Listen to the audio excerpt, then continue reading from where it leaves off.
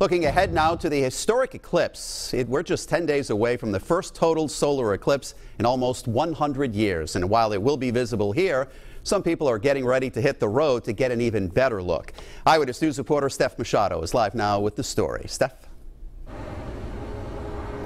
Well, there has been a lot of hype leading up to this historic eclipse, and for good reason, because a total solar eclipse hasn't spanned the U.S. since before most Americans were born, and now people are flocking to the best places to view it.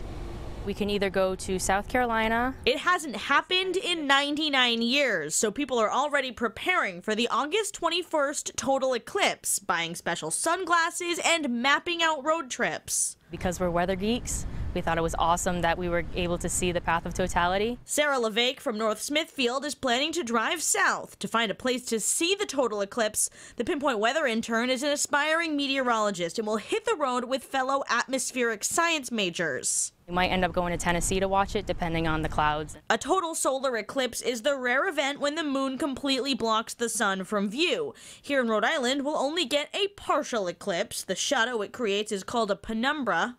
We have to see the whole total eclipse. But in the so-called path of totality, where Sarah is headed, spanning from Oregon to South Carolina, you'll be able to see the total eclipse in all its rare glory. I think it's a big deal because it hasn't happened in so long, and a lot of people who remember it were really, really young. And it's really cool to just go down, and then at 2 o'clock in the afternoon, it just get pitch black for about 2 minutes, and then it just becomes sunny again.